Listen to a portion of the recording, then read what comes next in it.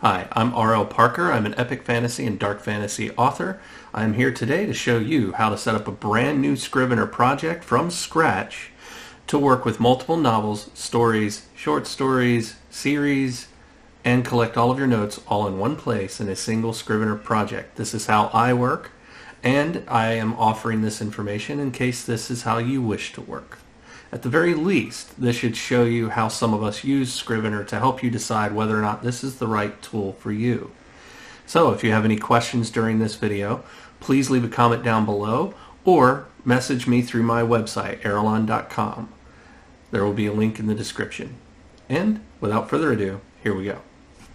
So when I open my Scrivener, it starts in this project. This is my default project that I do my writing in, and I wanted this open so that I could show you where we're going to end up with all of the instructions that I'm going to give. I have my works broken down into multiple series. Some have novels that are already written, some are just plans that I have for the future. Inside each there are books or novels, and inside each novel are folders for each chapter and different things that I might want to export or collect for that novel. Front matter, back matter, incidentals include synopsis and marketing slugs that I've written, things like that. So for a specific novel, I keep everything in a specific folder for that novel.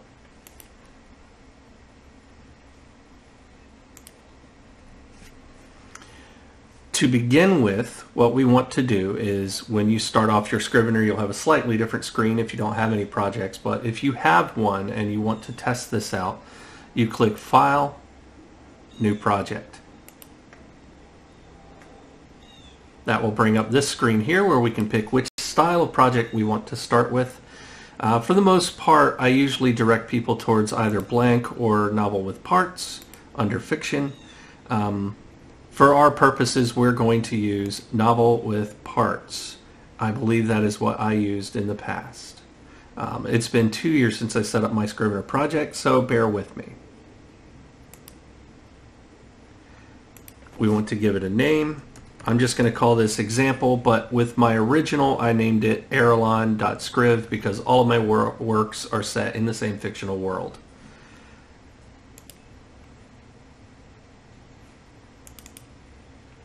And then you see it starts off with quite a lot of content that you are expected to just fill in, including this instructional page and everything else. But we are going to write in a different way than Scrivener expects us to write. So we're going to remove a lot of this content. Some folders can't be removed, but for the ones that can, for the things we can get out of our way, we're going to right-click on those things and select Move to Trash. I'm going to do that with everything inside manuscript because we're going to ignore the manuscript folder. By default, Scrivener will want to export your manuscript folder and anything inside, and then that's it. We're going to get rid of these. Inside that, we can collapse the trash folder because we don't need it. And then this is going to start us off with template sheets for character sketches and setting sketches. If you want, you can customize these. I'm going to zoom in just a bit on my end. So you can customize these templates to have whatever you want them to have in them. If you want to collect a character's height, weight, skin tone, hair color, hairstyle, any of that stuff, you can add those to this template, and then whenever you add a character to your character's folder, you can then plug in the data that it's prompting you to plug in, and every character will have the same template and it'll all collect the same data, and it all just works better for you. But the first thing I do after I start cleaning some things out, because I don't care about these things either, sorry, I just noticed they were there, is I'm going to right click on templates and I'm going to add a new file. And in this case I'm going to add a scene because I want to style all of my scenes the same way, and I like to write in a specific font. In my case, I'm going to change my scene format to Laura because that's what I write in and that's what I publish in. And you can see it pulls back every font on my computer, and I have a lot. Fair warning about fonts is you do actually have to legally license them or use a fair use or open source font. In my case, I'm using Laura. I usually write in 11 pitch or smaller, and no style. I want to make sure I have my ruler showing, so if you click View and Ruler, if I can find it. Why can't I find it? Editor layout. No. Text editing, ruler. There it is. So it's under text editing. This is turned on by default for me, so it's not something I normally have to do. I just wanted to make sure that the first line of a paragraph was set to tab over, and it is. And then I always put something in here. If you do not, and then you compile scenes that have no content, things can get a little bit wonky. So I'm going to, and I just noticed I typoed the word scene, so I'll get to that in a second. I usually write text here or something like that, and it reverted to the other font. So I hit Control A to highlight all my text, and I'm scrolling up to change it back to Laura, 11 pitch.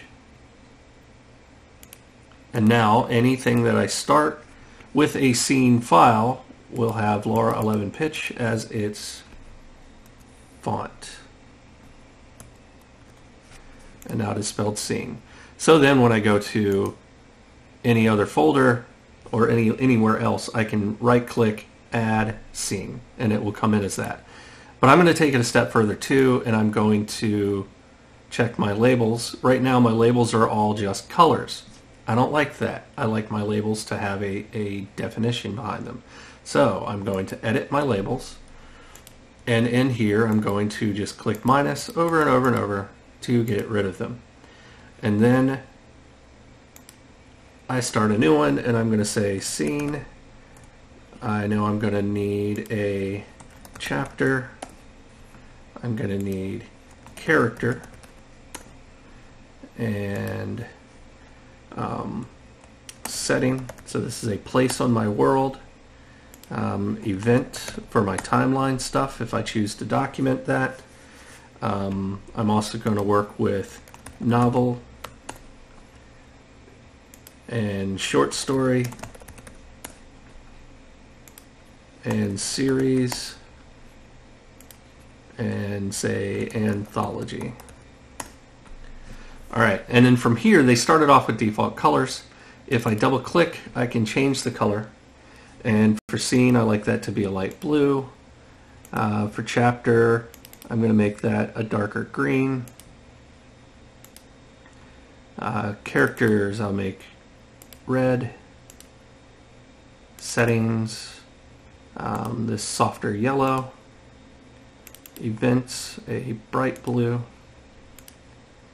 Novel, we will go with a brown. Short story, I will go with a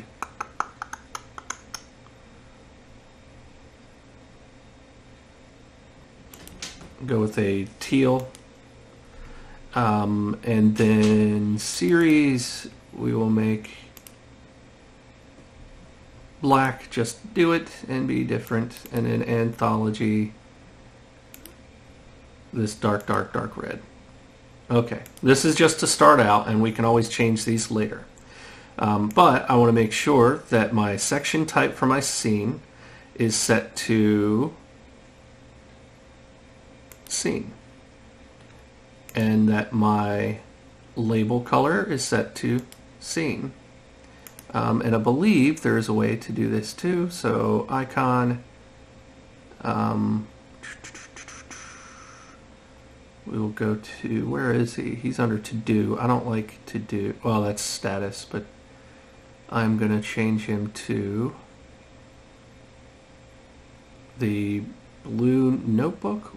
I think that's what I used before. So now my scene has its own little icon. It's got the correct label. It's got the correct section type. And the status is going to start off as to do. Then I will be able to add my scenes anywhere I want. I'm going to do the same thing for my series. No, let's get him inside here, please. I'm going to add a another one for novel, another one for chapter, another one for anthology. Okay, so series, I just want to change the label and the icon. You are a series, good sir, and your icon way down here is a book, and we will go with a red book. I had it set before where these were taking the colors from the label over the icon, but I don't know why it's not doing that. So actually we'll go with a brown book for the series, and then novel, or no, sorry, novel need, or wow, I am confusing myself, bear with me. The series needs to be that dark red because novels will be brown. Novel, right click, change icon to book, brown book, and make sure the label is set to novel. Chapter, change my icon type, change icon to green, and change my label to chapter. And then anthology, change my icon. I'm going to be a little different here, and we'll go with the orange with the bar on it, and the label will be anthology. So now I'm going to also do some more prep. I'm not going to use the manuscript folder, so he's going down below my template files. I'm not going to use my research folder because this is fiction, and I'm probably not going to do a lot of research because I am writing in my own world. If you need the research folder, put it wherever you want. I also do not use front matter because each of my books has their own front matter section. So now I have a starting point. And from here, I just need to add folders that represent containers for my work. So I will call this Series 1. I forgot the 1. Series 1. I'll drag him into place to make it easier for the rest of them. No, I don't want you in characters. I want you above characters. Thank you. All right, and I forgot to use the template, so I'm actually going to delete that or just add a new one. Add series. See how it's different when I use the template. Delete him by moving to trash, and then I can add series and name it Series 2. And then I'm going to add an anthology. Anthology 1. Okay, so inside each of these I need to add novels. So I'll add him in here. Notice I dragged him up. We'll call him Novel 1. And click on Novel so that it spawns at the same level. Nope, I clicked too fast again. Add novel. This is Novel 2. And then click and add novel. And now this is a 3-part series. Inside my Novel 1, and it's going to start off on the outside, I want to add a chapter, and I'm going to drag that up.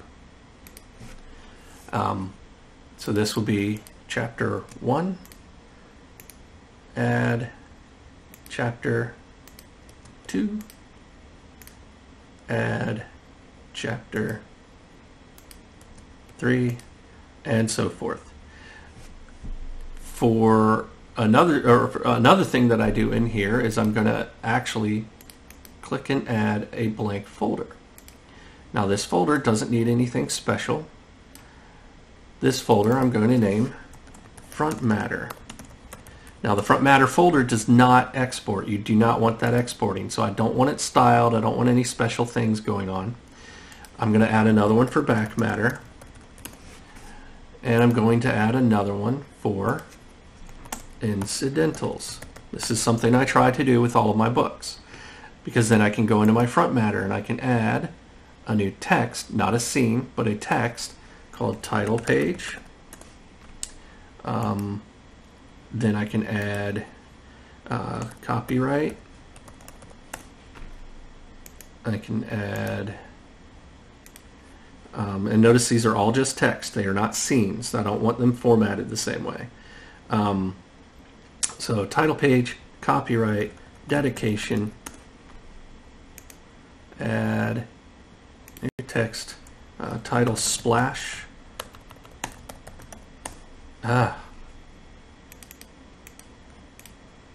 And I'm going to also add in my prologue to my front matter section. Add, this one will be a scene, and I will call it prologue. So I usually get this set. They don't have any content yet, but they are all here to accept content when I'm ready to write them. I know that I'm not going to necessarily have back matter with every book, but if you do, if you have a bonus short story or an epilogue, you would add those files there. And then for incidentals, you're usually going to need a synopsis of more than one type, but just one to get us going. And then you're going to need a blurb to help you sell your book eventually. And you might even want to do another file here for your back panel. This will be the shorter, non-spoilery synopsis that ends up on the back panel of your book once it's formatted. For my chapters, Scrivener wants you to write in scenes, and I encourage this. This means that a chapter doesn't necessarily have to be all one big thing happening, and then when you need a break for a change in location or a change in point of view, it doesn't have to be a new chapter. Scene breaks actually seem to be a dying art, and they are a great way to segment a body of work for the reader so that they can easily transition between places. It also helps to reduce paper loss and print costs, because chapter breaks should, if you're trying to be professional, should always start on the right-hand facing page, and that means that you usually have a lot of dead white space with no content on the left-facing page before a chapter. If you are doing that and doing only chapter breaks for your book, then you are going to end up with a 40, 50, 60, I've seen 100 chapter books. You would have 100 pages that are blank. That gets expensive really fast, and it makes no sense. So you can take and condense your work and make it easier for the reader and easier for the printer and cheaper to print by having scene breaks rather than chapter breaks wherever that makes sense. And I can't tell you the formula for that because there is no formula for that. It has to be what makes sense to you as the author and what feels right to the reader. That is going to be subjective based on your work and your style. But I use scene breaks quite extensively. And that is because of the way that I write and the way I like my books to flow. But you can see it's easy enough to using those templates to just add scenes, and they start off with the formatting that I like to edit and author in. If I click on the chapter, I can see all of my scenes in a grid, and there are a few different views for that. There is this view here, which groups all of the subdocuments in as a single stream. So you can actually view this way and read all of your scenes in a flow if you've already written them. You also have corkboard view, where you can drag them around, and you'll see on the left my scene 1 and scene 2 change places. This corkboard view will show you your general synopsis of an individual scene, and then it will also give you the scene title. What this won't give you is metadata. I usually prefer to look at the metadata for my scenes, and that is what you see here. Now, I remove the status column usually and some other things, but let me show you what I mean by custom metadata. So if you're not used to that term, if you've done any IT work, you'll know what it is. Or if you've done anything extensive in just geekdom in general, like helping people manage wikis and things like that in a given fandom. Metadata, custom metadata, or extended metadata, it just refers to information about a piece of data. So if you think of your scene as a piece of data, the metadata is additional data about that isn't that. So you would have your whole scene text, and then you'd have these little snippets of details that help you to organize and track that work later on, but they don't compile with the scene. They don't go into your book. So we're going to project, and I'm going to go into project settings, and in here there is custom metadata.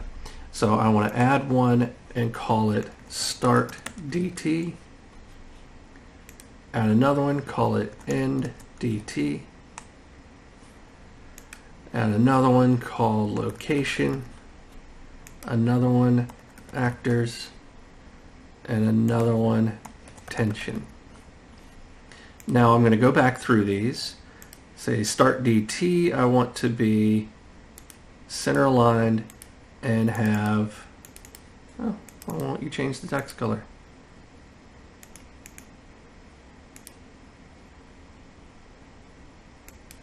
Oh, use colored text. That's why.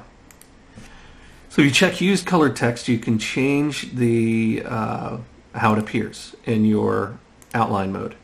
So I want dark red for that, and I'm going to do a blue for this one. Location, we'll use that, and location can be left aligned. I'll make him green.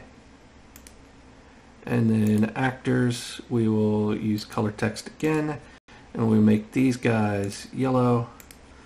And then tension, use colored text, and we'll make him purple. This is not to say this is how you have to do it. This is just how I'm setting it up for this example. I highly recommend you continue tweaking and playing with these settings until you get exactly what you want. Okay, so I've got those set up. Now let me see if I can remember how to customize this screen. I think that it might be under View, Outline,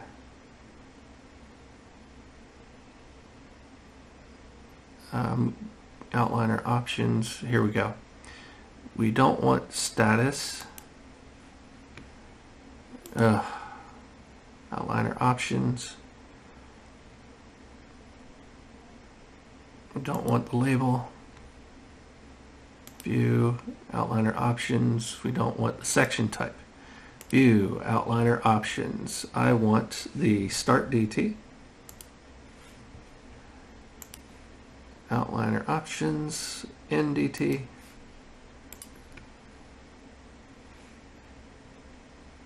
Location.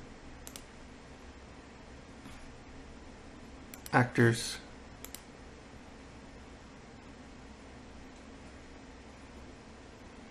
And tension.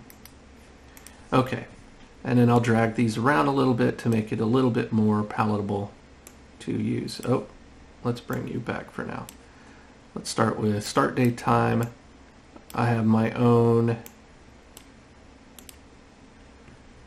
date time format for my world. You might not. That is up to you. It is not a necessity. That is a little extensive on the world building. So let's just say that I wanted this to be, I'm going to use Earth date time. So this one's on 01 29 2023 at 11:52 a.m. And I'm not going to enter all of them, but this shows you that you can set this up to track any additional data about your scenes that you want. And when you're in this view, you can see that. This is the outliner view up here in the top, and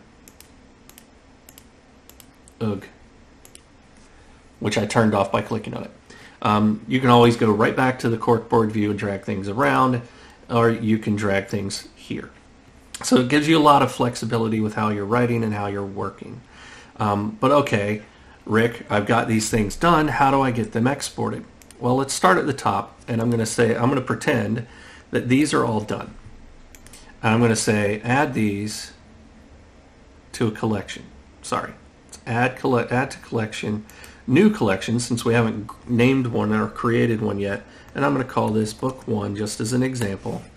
You would name this what your actual book's name is. But you can see all of those content files that I selected came into this collection. If I click back on Binder, I can then right-click on or I can click on chapter and the two scenes. I can add those, add to collection, book 1, and I can even add chapter 2 and 3. Add to collection, book 1. Now if I click back on book 1 at the top, you can see that it added everything in. Because I added a big group of things, chapter 1 landed out of position, so I just drag him up. Now this is where you will start deviating from the norm. In this view in the order of scenes is not affected by what you do in your corkboard. When you edit your corkboard, or you're in your writing pane in the binder, so if you are in this screen, or you are in the outline screen, or you are in the binder, and you drag files around, that does not affect your collection. So keep that in mind. But the power of this is that I now have a single collection that is pointed to novel 1 and any content that I manually add to that collection. And then when I click on compile, and I say what I want to compile, which is going to be, instead of the manuscript folder, I'm going to pick book 1. And it brings in only the content that I have identified as being members of book 1. This is what allows me, or empowers me, to write multiple novels, multiple short stories in a single Scrivener project. So if we actually go back to my other Scrivener project, if I could find it in the list. Oh, I didn't open it. Sorry, bear with me. So if I go back to my other Scrivener project by opening it here, erlon.scriv, if it will do it, erlon.scriv, please. Okay. You will see that I have multiple collections up here in the top of my screen. Ignore All Hail the New Gods. That isn't actually being written right now. I was prototyping it and stopped. But my novel Sissy is here, my novel Dusk, and my novel Bathed in the Blood of Ravens are here. And each one has its own collection. When I go and I view them in the binder, there's Sissy, there's Dusk, and Bathed in the Blood of Ravens is below this series. So you can see that this allows me to keep all of my writing in one place. And if I'm writing on Sissy, for example, and I need to go see, hey, what did I call that thing back in Bathed in the Blood of Ravens, and I forgot to take the note, which I'm notorious for, I can go and click into Bathed in the Blood of Ravens, find that scene, and look it up. If you want to see metadata in use, look at the right side of this screen. I will click on the Catalyst chapter from Dusk, and you can see the name of the scene, the total word count, the start date, the end date, location, and the participants and tension. This one was not fully documented because I wrote really fast. That was 137,000 words that, thanks to Scrivener isolating the way I work, I was able to write all 137,000 words in a single month. Legacy is a good example. It's the first chapter from Bathed in the Blood of Ravens, and you can see how the tension just spikes here on this scene. And that's minor spoiler if you haven't read the book. But that one I use a 0 to 10 scale, and this one the tension spikes at 10, and it's disastrous for the main character. But in this case, my timeline on Bathed in the Blood of Ravens is so sensitive that I have to track the hour of the day that a scene starts and ends, as well as the date. And this is world date. This is not Earth date. You can use world building systems. There are apps that tie into Scrivener, apps that don't. There's all of these different online services that you can use to build a timeline. I personally found all of those to be too burdensome to my writing process. I spent too much time maintaining those and not enough time writing. And at the end of the day, there was one of them that I used that created custom metadata in my Scrivener project in order to do the tracking, so that when I was writing a scene, I would update the custom metadata, and then that would update the timeline in that other app. Well, that was because that other app was constantly scraping what I was doing in Scrivener to find updates in that custom metadata, which caused my Scrivener to lag out and crash. I believe that was Aeron Timeline or something like, or Aeon Timeline. So ultimately, I scrapped that software that I paid for, and I've never touched it again. And I came back to Scrivener and created my own custom metadata and my own way of tracking, and it works. It works really well for me and the way that I write.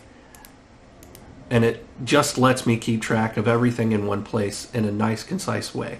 I can see everything that happened, who it happened to, what place they were standing at, whether it Raven's Nest or Fel Vizor, the Magic School, or Fel Rashan, the Warrior School, what the tension level was. And if I need to go and glance back at any part of Bathed in the Blood of Ravens to see what was going on, that's easy for me because of the way that I have things set up. So back in this starter project, you would be able to start writing right here. You can create the scaffolding for how your book is going to be laid out, your front matter, your back matter, your incidentals, your chapters.